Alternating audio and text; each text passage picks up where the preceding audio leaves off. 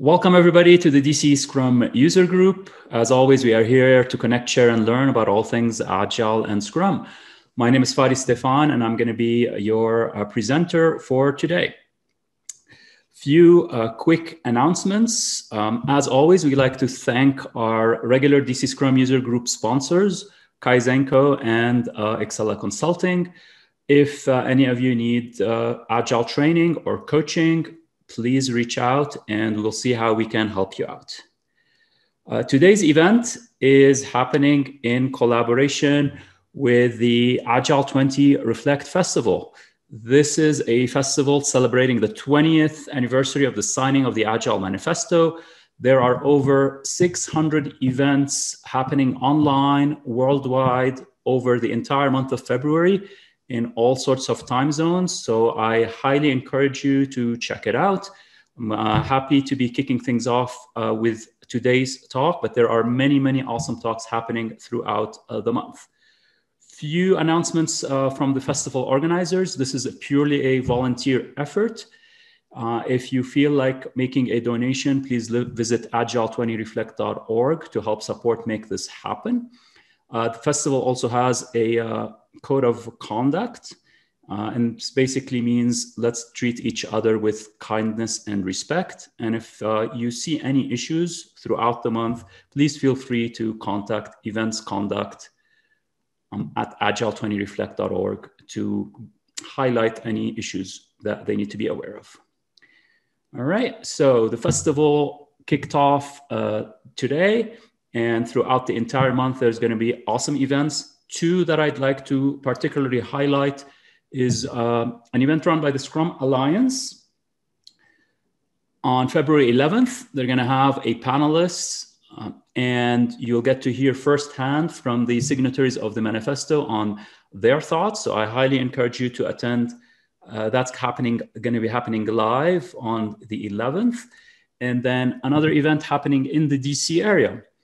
February 11th through the 13th. This event is being run by a group of various meetup groups in the DC area. I also highly encourage you to check it out. This is going to be a 3-day event. And again, all of these events are free. All right. To find out more and to view previous DCSOG presentations, you can visit wdcsog.com, and you can follow Kaizenko to kind of stay in the loop on events that are happening both locally and globally. And that is it for the announcements. We are going to get started. All right. So today we're going to take a behind the scenes look at the writing of the Agile Manifesto. All right. Now, before we do that, let me quickly introduce myself for those of you that don't know me. My name is Fadi Stefan. I'm a certified Scrum trainer and Agile coach. My background is in software development, and I basically help teams and organizations transform, innovate, and deliver. So if any of you need any help, please feel free to reach out.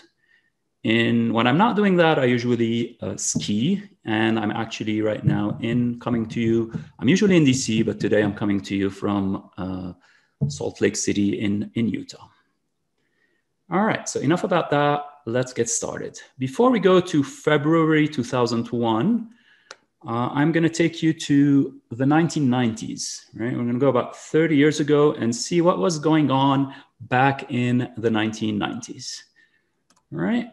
Let's check one thing out first, and let me see if this is going to work. I'm going to run a quick poll and ask you, what do you think came first, Scrum or Agile? You should see a poll popping up.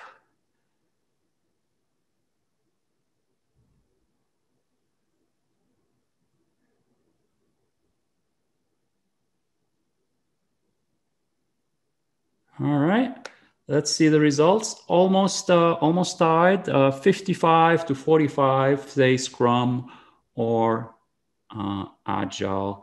Can you see the results, or that doesn't show up for you? Nope. All right, let me see now. How about right now? All right, so this is that's the results of our quick poll. All right.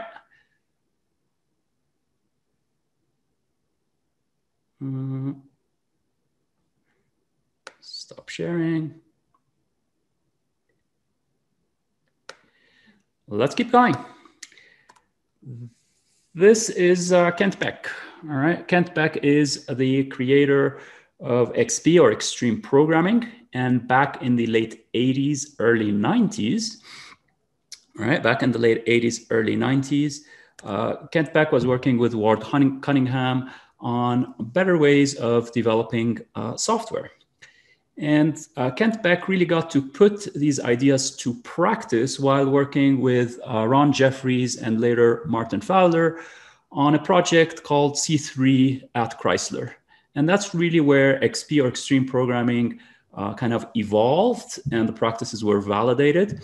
And probably a few years later, Kent Beck published his first book on extreme programming. And right before that, they wrote a lot about their practices on a wiki. All right, Ward Cunningham is credited for kind of creating the first wiki, and a lot of the thoughts and ideas behind XP and extreme programming were published on a wiki, and that kind of generated a lot of movement, generated a lot of thoughts around the extreme programming. People got interested in it, and one other person is James Grenning. He also met Kent and got on board with XP, and particularly he focused on using kind of the ideas behind XP in embedded software development. This group here we are going to refer to as the XP contingent, and we'll figure out later a bit why. All right. Now at the same time, right, we're talking here in the 90s. At the same time, on the East Coast, in Boston, Jeff Sutherland was coming up with a new approach based on lean thinking and the work of Takashi and Nonaka from the new product development game. And Jeff, along with Ken, who was also coming up with a new approach based on complexity theory and research from DuPont Research Facility, they collaborated together to produce Scrum. All right, so that was in 1995, right? So for the poll question, really Scrum came out first, and a whole bunch of other ideas came out first before Agile, and that's what we're going to talk about as we keep going. Mike Beadle is probably one of the first Scrum practitioners that helped Jeff and Ken really validate a lot of the ideas behind Scrum. And these three are going to be referred to as the kind of Scrum contingent here. All right. So we had a bunch of people from XP, or Extreme Programming, a bunch of folks from the Scrum world. We also have John Kern, and John was working with Peter Codd on something called feature-driven development. All right, feature-driven development. We also had Ari van Bennekom. Ari was working in Europe with a group referred to as the DSDM Consortium, also working on a method basically called Dynamic System Development Method. All right, similar approaches to what was happening in the US. Jim Highsmith, around the same time as well, was working on an approach called adaptive software development. And you also had Alistair Coburn working with IBM and developing a methodology called Crystal, right? So all of these approaches, XP, Crystal, DSDM, Scrum, and so forth, at that time in the mid to late 90s were referred to as lightweight methods or lightweight processes. Lightweight methods or lightweight processes, all right? So let's run another poll. Which of these lightweight methods or lightweight processes have you already heard of? All right, let's try this again.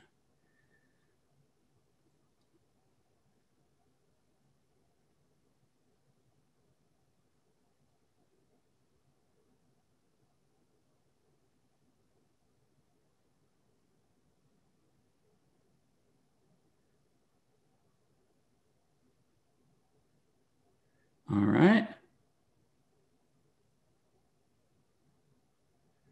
Let's close the poll.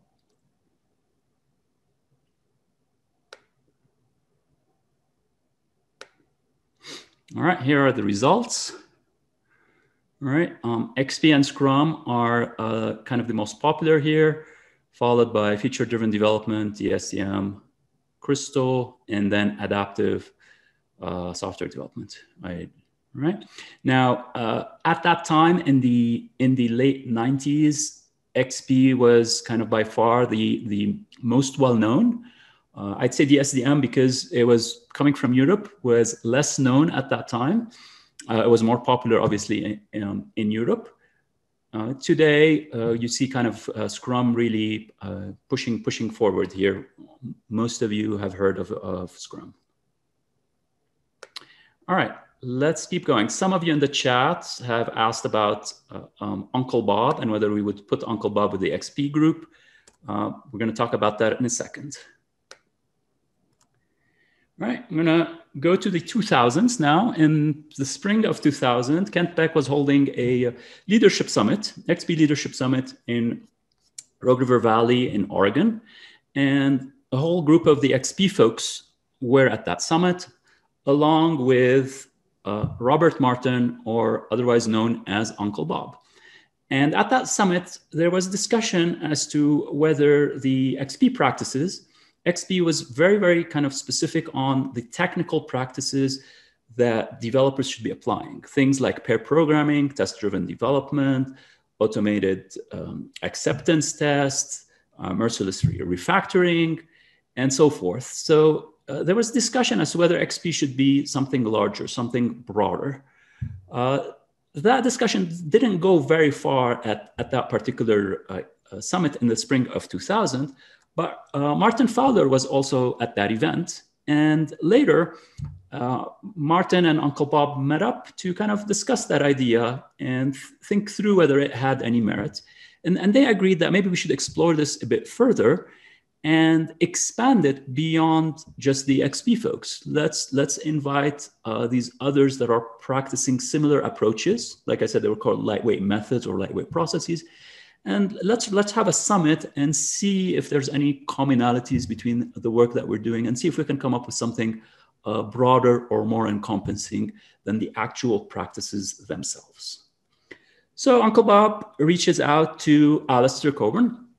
And Alistair had run similar events in the past. He had run events in Salt Lake City in Snowbird, and he had also run events on cruise ships in Norway. And when Uncle Bob reached out to Alistair, Alistair was about to organize another one of his events. And he was like, you know what, this idea sounds good. Let's merge mailing lists, all right? Let's combine mailing lists. I like your idea. We'll go with that. So what ended up happening is more people got invited. That included Andy Hunt and Dave Thomas. Andy and Dave didn't necessarily have a methodology per se, but they had written an article on pragmatic programming. And that article later became a book, and then later became a book series, the Pragmatic Programmer kind of series. And it was more about the culture, the behavior, the professionalism, and the approach of developers. And it aligned very closely with some of these lightweight methodologies. Another person that was invited was Brian Merrick. Brian was bringing in a testing perspective. He was doing a lot of research on, building quality in, moving testing upwards, or shifting it to the left, not waiting till the very end to do testing. So he was doing a lot of research around testing. And also Steve Meller was invited. Steve was doing work with UML, and particularly kind of auto-generating code from UML. Right. So this is the group that ended up showing up at this event. Others were invited, but this is the group that ended up showing up. You had the kind of the XP folks that we just mentioned, the Scrum folks, the feature-driven development, Crystal, the SDM, adaptive software development, as well as Andy, Dave, Brian, and Steve, along with Uncle Bob. All right. So the decision was to have it in February 2001, and the options were in Anguilla in the Caribbean. Another kind of expert was referred to as Big Dave Thomas. He had a place in Anguilla and was like, hey, we can have it here. Or in Snowbird, Utah, right? So if you were invited, right? If you were invited and you had the option to be on the water in the Caribbean in the warmth weather or in the snow, all right? Which one would you go with? Let's launch another poll, all right? If you had the option to choose a warm weather location on the beach or Snowbird, cold.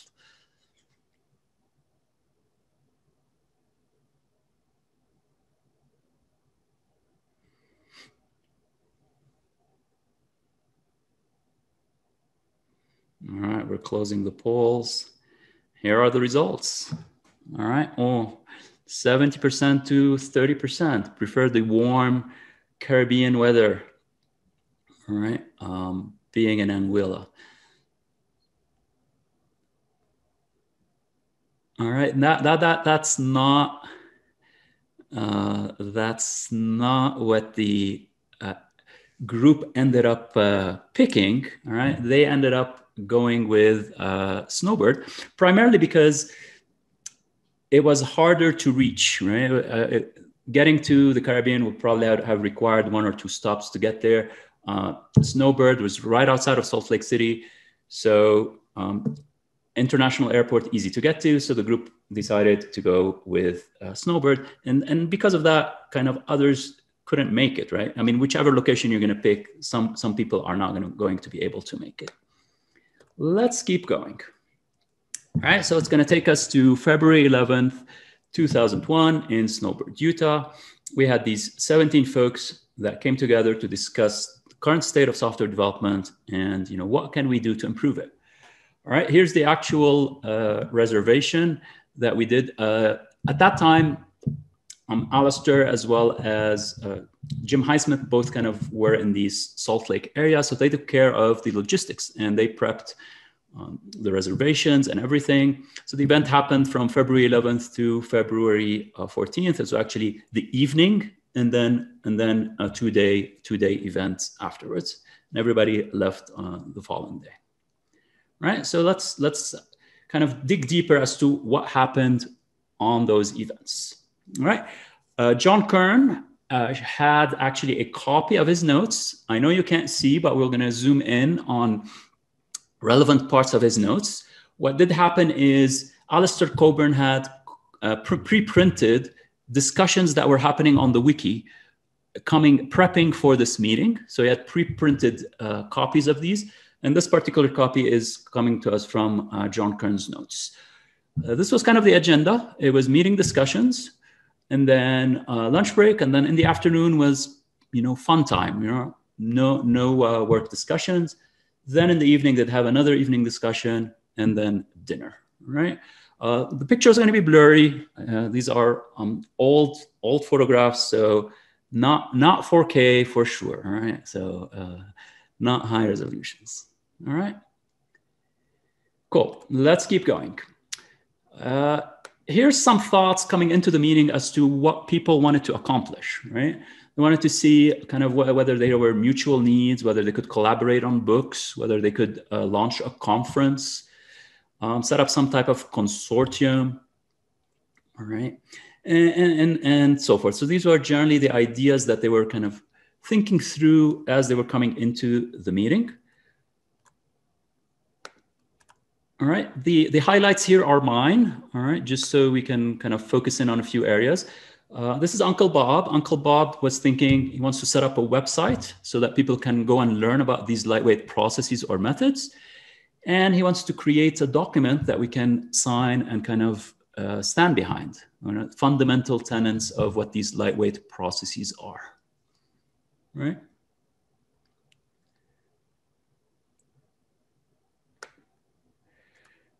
All right. Here are Alistair Coburn's thoughts. All right, he was interested in fending off fat methodology. All right, the vast quantity of RUP. RUP was the Rational Unified Process at that time. Right, Anderson was a big consulting company. I think today Anderson is Accenture. Right? Anderson is Accenture. Right, about salespeople putting ideas into CIOs' minds that you should have lots of paperwork to be safe. Right, people that want a turnkey methodology that will work straight out of the box. Okay, so somebody's highlighting early mentioning of safe. We will come back to that. Yeah, we will come back to that. This is, who is this? This is Andy Hunt. All right? Andy Hunt saying it's not only CIOs that are convinced that they need a lot of paperwork, but they also need a lot of bodies. And we kind of need to put in a major effort to put forth ideas that less is more across the board in software development. All right, so some interesting early thoughts as to what was in everybody's mindsets at that time when they were getting to that meeting. All right. So what happened in this meeting? Initially, everybody got together, and the XP folks immediately pulled out the index cards. People wrote down kind of the topics they wanted to discuss, and they formed out an agenda for the next 2 days. Again, grainy pictures here. This is Alistair and Ken Schwaber. I think it's Jeff Sutherland towards the end. It's Brian Merrick in the plaid. Brian Merrick in the plaid. I think this is John Kern, probably right next to him with the computer. Andy Hunt and Dave Thomas first. I'm gonna think that's Kent and James Grenning and Ron Jeffries towards the next. And let's see who's in the back. Can't really too grainy, but Mike Beadle probably. Right. Right. So that's a group. And it's first started out by each group kind of presenting their processes. These are John Kern's notes. So each group kind of presented on XP, on Scrum, because not all of them kind of knew the processes. They all more or less knew each other from the object-oriented world or heard of each other, but not necessarily the methodologies that they were going to present. So here's some early notes on XP. You can see test first, continuous integration pairing. Again, a lot of these technical practices that we talked about. Some notes on Scrum, having a backlog list of features that evolves over time. Here's some notes on DSDM. DSDM was seen as kind of the heaviest of these processes at that time. Crystal didn't have a single process. Crystal varied the approach based on the situation. So based on the size of the project, you had different colors that you would apply. And let's see, adaptive software development. And the idea is that you need to adapt and change as you're learning, right? Instead of being kind of anticipating and forecasting the future, you try things out and you adapt. All right, cool. So after the presentations, there was some afternoon fun. A lot of these folks ski. So here's Alistair and Jim Highsmith skiing. That's Jim as well. John Kern, the slopes and Snowbird. Here they are, about to take the tram up all the way to the mountains. All right. Others kind of did just hang out in the lounge or kind of relax in the hot tub. So it was, remember, a morning session, afternoon fun, evening session, and then a dinner break. All right. Cool.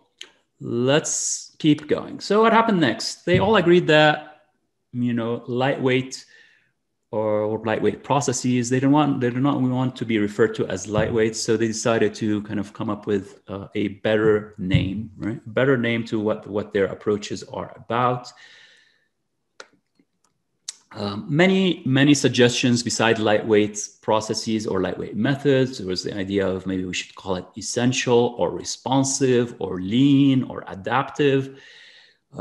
Through kind of elimination, I think adaptive and responsive were kind of the last that were there. Adaptive was something that Jim Highsmith was already using. They didn't want to give anybody a particular kind of advantage. Somebody suggested Agile, so they kind of eliminated all of that and went with Agile. All right. So next day, more and more discussions were happening. There was a lot of, pushing and trying to get the conversation or the group to go one way. Each one of these folks was kind of, what's the right word here? Rallying for their approach. And they were trying to see what was common between them, right? What approaches were common between them. However, they kind of got to, at some point, a kind of analysis paralysis. A lot of great discussions, but not much movement going on. And at some point, Dave Thomas and Martin Fowler got together and kind of tried to kind of write down what were all the discussions that were going on here. How can we kind of summarize them? And there was this push that they didn't want to be negative. They wanted to be positive, right? They didn't want to be against something. They wanted to be for something. So Dave and Martin Fowler came up with 3 statements of value, put them up on the board, and then the rest kind of came in right after lunch in the afternoon, and they were like looking at the board and kind of agreeing with these statements, refining the statements. The statements grew to 5, and then they went back to 4. I don't have the details as to what that 5th statement was and what dropped back to 4. Don't know what that was, but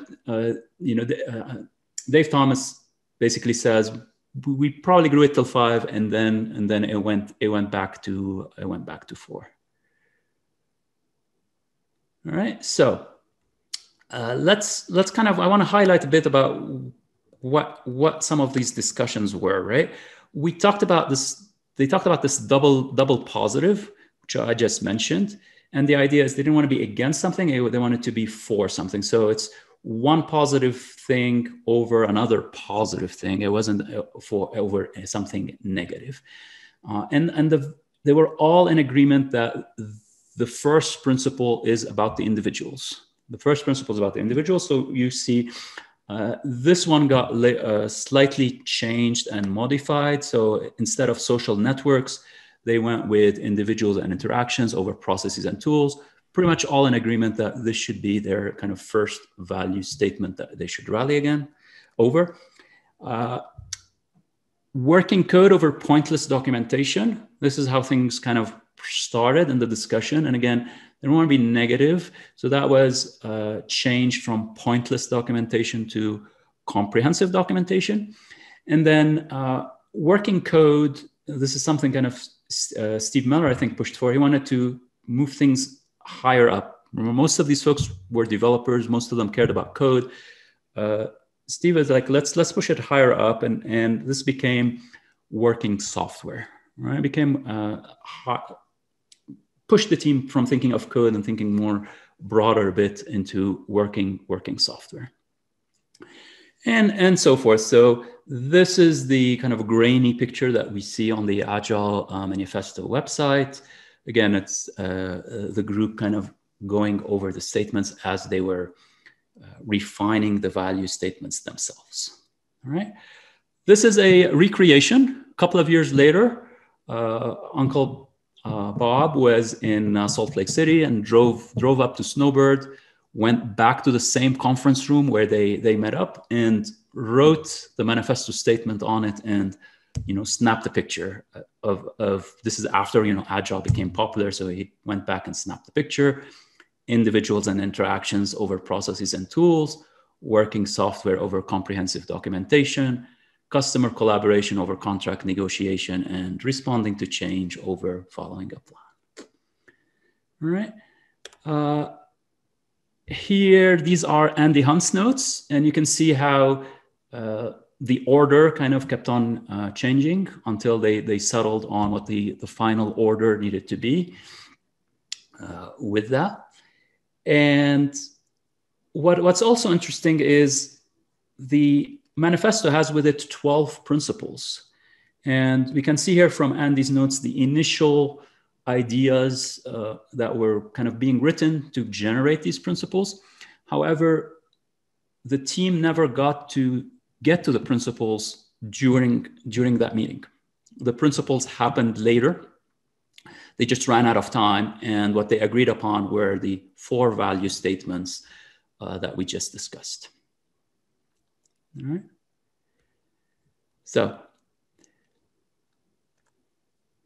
let's talk about what happened over the next couple of months. All right. Via email, the team worked on these principles. Initial ideas started in the meeting, but via email, kind of the team elaborated on these principles.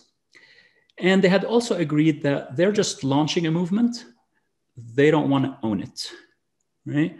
So they created what is known as the Agile Alliance, a nonprofit to help promote these ideas, right? No single one person wanted to own it, and they created kind of an alliance to help push this forward and promote it. This is an early draft from what was posted on the kind of Agile Alliance website, the manifesto itself with the 17 signatories. And it's important to highlight that the first statements is about uncovering, right? It's not uncovered, it's uncovering, right? And we are helping others to do it, right? We are uncovering and helping others to do it. And the last statement is, the double positive that I talked about, right? There is value in the items on the right. There's more value in the items on the left, right? So keep that in mind. These are the principles, right? This is a draft, and the principles were kind of set up to be targeted towards customers, managers, and the team, right? Customers, managers, and the team.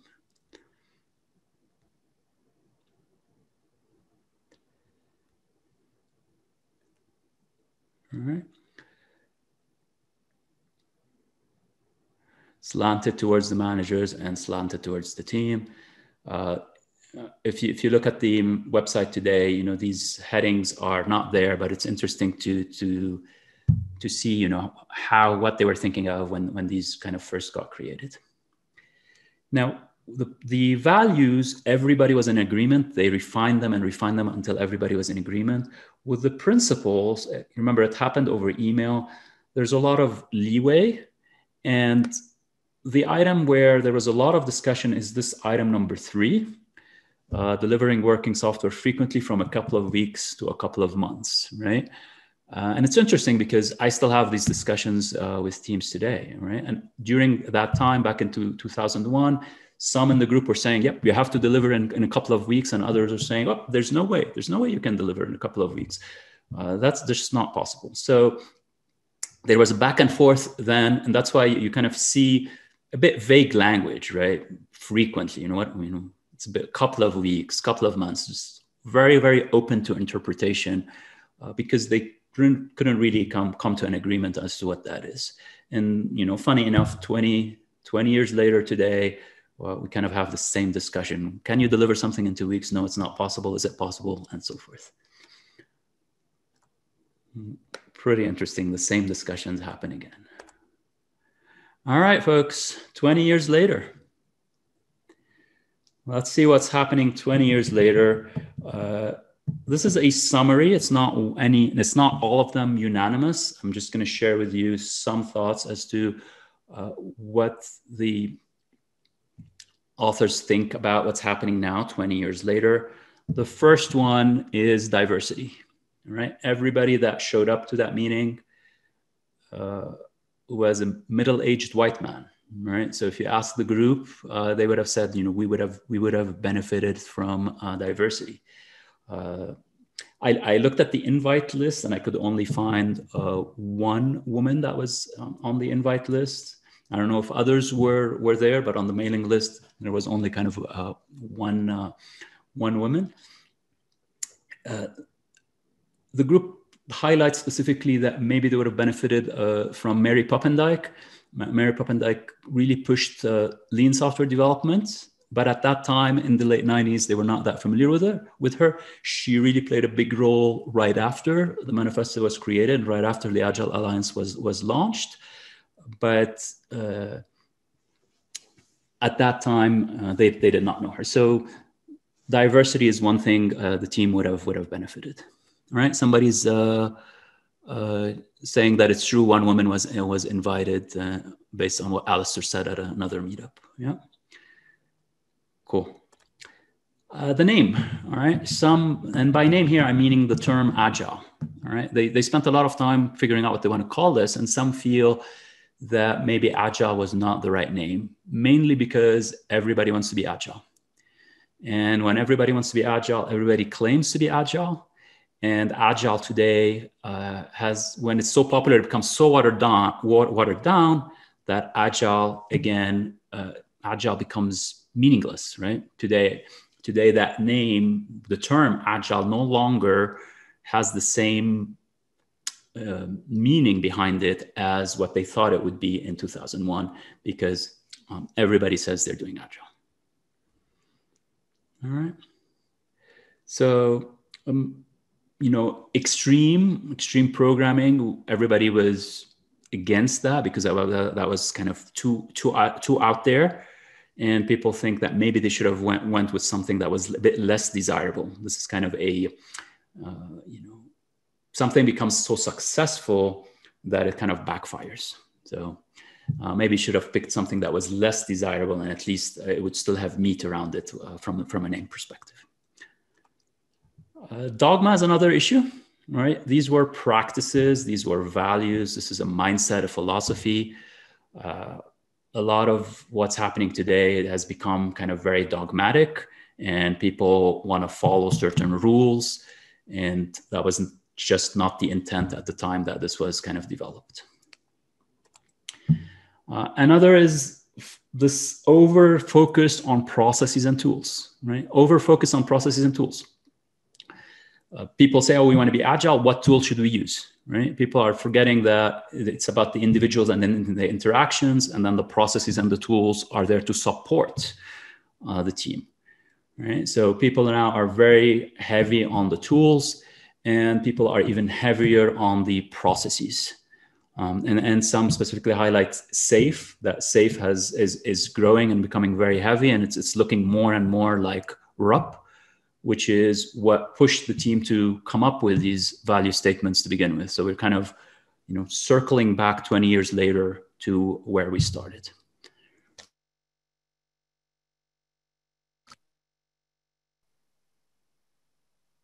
A message that my mic got disconnected. Can you still hear me? Yeah. Okay. Cool. So some are talking about Agile now being a lot more than about software. So maybe they should have picked a different word. Maybe it should have been products, working products or working solutions, to kind of expand it beyond the world of software. Many others are more interested in software and kind of highlight that maybe we should have emphasized more the technical practices. Because today, many teams are not necessarily delivering working software every iteration. So specifically, the XP folks feel that we should have emphasized more the technical practices because things like pairing, test-driven development, regular refactoring, automated testing, continuous integration, these are going to be essential for you to be able to deliver working software at the end of every iteration. And that is not happening today. Everybody says they're doing Agile. Not a lot of people are focusing on delivering working software at the end of every iteration. Right? So a lot feel that I think Ron Jeffrey says maybe we should have added a sentence at the bottom that says, and working software, we really mean it, or something along those lines. All right, last is about collaboration. All right, the last item is about collaboration. This was about kind of creating safety for the developers and breaking down the boundaries between business and technology and creating kind of a more collaborative environment and empowering developers, right? Empowering developers to come up with solutions. We wanted to kind of create a approach of autonomy, mastery, and purpose. And we wanted to create an environment where people can be creative, people can come up with suggestions, both towards the product and towards the process. Developers clearly understand the value, the business value that they are working on, and not just seen as resources working on a specific task or working on a specific method or function and so forth. So that took off in the early 2000s. However, today, Agile is all about management, right? And it's basically a management tool. Developers are kind of less and less interested with these practices and with this approach. And if you go to an Agile conference, it's mainly about project managers and maybe product people, but not necessarily developers. They just don't attend, and there's kind of less and less interest in this, right? So just to kind of gauge who's in here, I'm going to launch one last poll and ask you to kind of see how many people here are developers.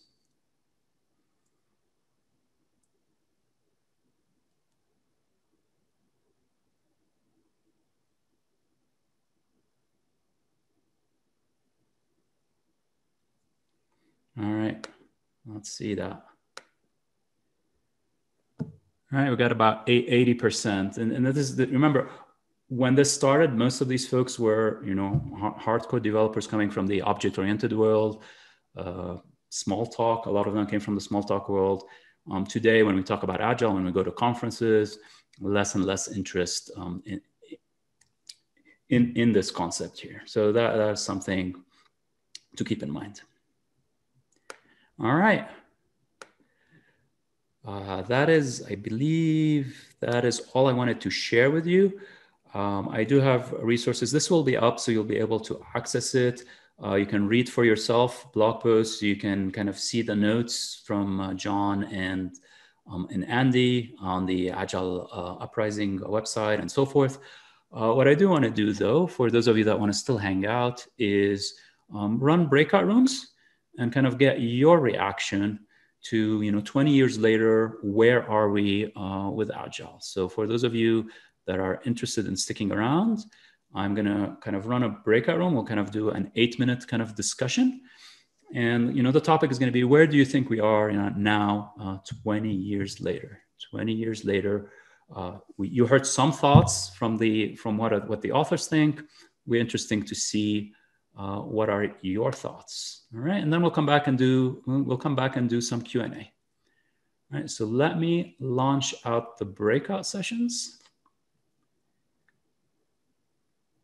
Let me launch.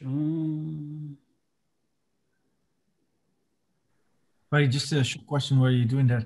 Do you have these slides or this talk available on your LinkedIn profile or on Twitter or something?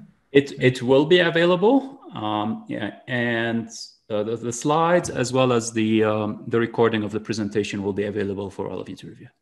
All right, and if you go to WDC South, you will find all previous presentations, and this one will be posted there as well. And I believe the Agile 20 Reflect Festival, because this is being done in collaboration with them, they will be posting the recording on their website as well. Awesome. Yeah, I found you through the festival people, through the website. Awesome. That's great. All right, folks, we're just going to do a quick 8-minute breakout session, and then we'll come back and answer some more questions.